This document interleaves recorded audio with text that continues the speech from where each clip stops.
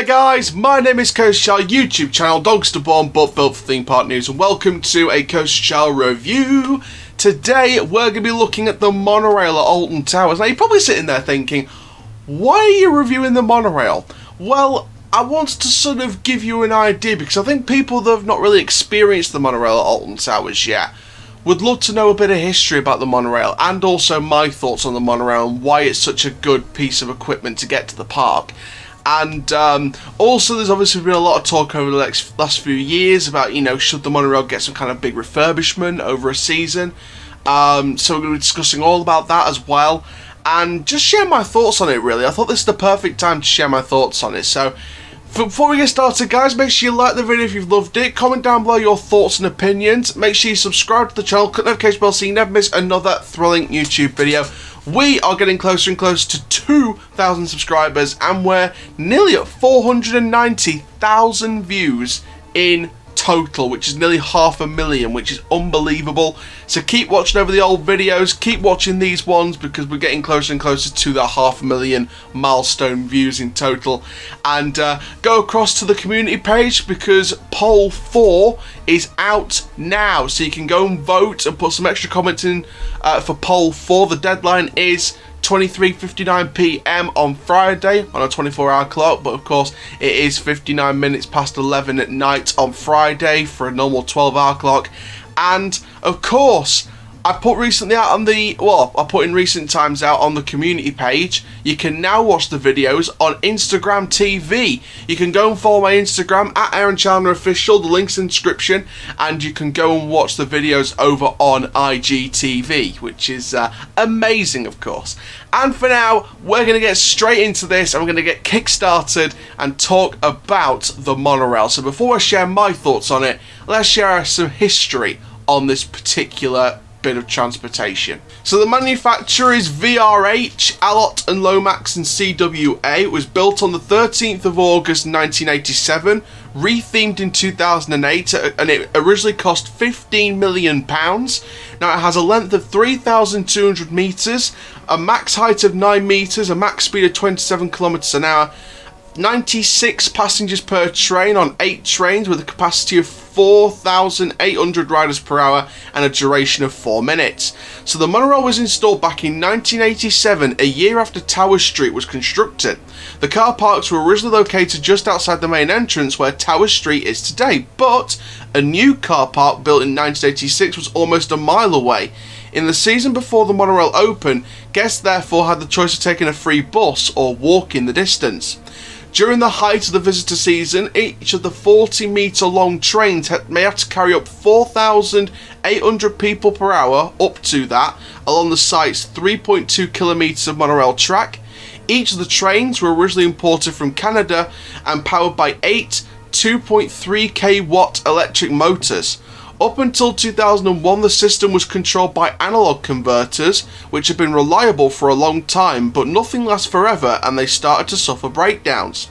In 2002, the old analog converter was replaced with the latest digital drive technology, the ABB's DCS 500, which gave the monorail more accurate torque and speed control, Torquean speed control, offering better reliability. In fact, Oblivion uses the same ABB manufactured system. Fun fact for you there. During the 2008 season, the monorail said goodbye to the grey trains it had operated with since the opening, and one by one the entire fleet was rethemed around different aspects of Alton Towers, including much more colour to the park's transportation system. In the years since then, the Daisy train was removed, but there was still other types of trains. There was a Splash Landings one, there was a Mutiny Bay one, there was a Fireworks one, there was a Jelly Bean one that still operate to this particular day. So there we go, that is the monorail, a bit of thoughts and a bit of facts on the monorail on there as well. £15 million is pretty good pretty big for a monorail service. And you know, I think the monorail is a historic attraction. It's been here. It was opened 7 years after the park opened, firstly, and a year after Tower Street was constructed. And you know, this gave a little more transportation. Obviously, you guys will know specific parts of the monorail. The soundtrack in the station unbelievable. It's revolutionised, it's evolutionised during its time. There was a monorail video with the Yorkshire crows, what are they called, sparrows? Yeah, crows. I don't know. That was in 2003. You know, that video, there was a video the year before that with the juggler, you know, with the Alton Towers balls, mystical magic balls, in the year that Jewel Haunted House Strike Back opened, so very good there. Well, no, not that.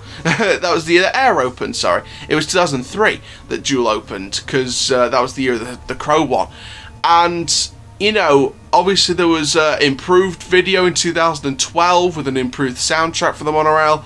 And, you know, overall, it is an amazing system. I mean, I would like to see it get refurbished again now. I mean, in the next few years, I'd like to see maybe the monorail closed for a year. And I'd like to see some kind of massive, major refurbishment take place on the ride. Well, I wouldn't even call it a ride, I'd call it a transportation system. I'd like to see something major done with it over a year period. So again, new trains, maybe someone comes in and retracks the monorail to make it new track, new supports, new trains, a new queue video, keep updating it every year, new soundtrack for the station, maybe refurbish the stations as well. Just a full year-long refurbishment of the monorail would be fantastic, and then they can do what they did back in the day and offer a free bus service from the car park to, you know, where the Towers is and up there, shall we say, or some kind of shuttle bus service. And you know, like what they do now. Well, I think they do the bus service. They've got the bus service from the train stations up until Alton Towers. But like a bus service from the car park over to the entrance, sort of where the monorail would have taken you. That would be nice to have that refurbished edition while the monorail gets worked on for an entire year. So I would like that personally. I'd like to see that happen. I'd like to see a year-long refurbishment of the monorail, new track, new train, new supports, just completely refurbished experience, really. And you know, take away like the blurry windows, you know, out of the old trains, because they're just really blurry. But overall, as an experience, it was fantastic. I've lived through about 2 or 3 different monorail systems. I've lived through the old grey trains. I've been on the old grey trains. I remember the old grey trains because they were retro and brilliant. I remember the old. I remember the 2012 video. I remember the new trains in 2008. I remember all the different things that have happened from about 2005 right up until present day. I've experienced the monorail in 3 or 4 different refurbished systems. So I got to experience the old motor system and the newer ABB system, manufactured system that Oblivion uses, funnily enough. So I've experienced the 2 different motors on the monorail, which, you know, it says a lot about how I've experienced Alton Towers and how long I've experienced the park. But I remember the old monorail like it was yesterday. You know, the retro grey trains and the old analog system. It was just brilliant. It was just so retro and so amazing. And then when the new system came in, I enjoyed it just as much as the old one. So you know, the monorail always sticks in my mind as a very much a memory-based attraction. It'll always stay in my mind. And you know, I'd like to see a massive refurbishment take place now on this ride. So thank you very much, guys, for watching my review of the monorail at Alton Towers.